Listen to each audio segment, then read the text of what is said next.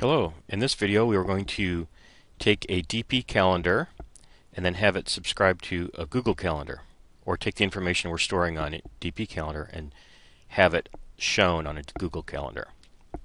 So what we're going to do here, and by the way this is Joomla 3.1.5 and DP Calendar 3.3 beta. So first thing we want to do is find the calendar that we want to subscribe to. Let's subscribe to the company calendar. I'm going to right click and copy link the location. Now we'll go to our Google Calendar, and over here we are going to select to add a friend's calendar. Add a friend's calendar by URL. From here we're now going to do Control V, paste, and add the calendar.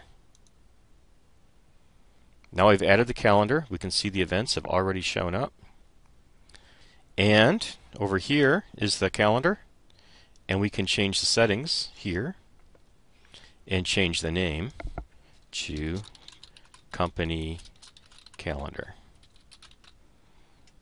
Now we have all the same features that we've had with Google, and our calendar is now included.